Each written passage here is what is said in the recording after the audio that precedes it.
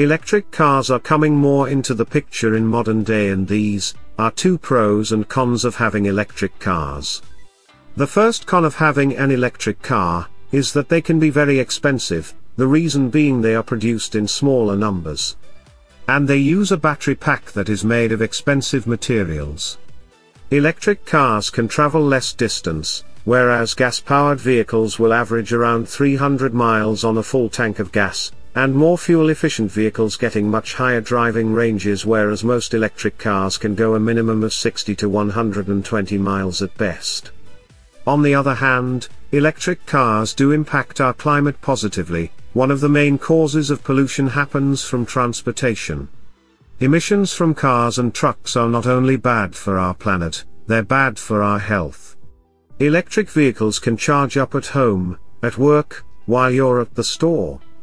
So instead of having to go to the gas station, it can be done at home.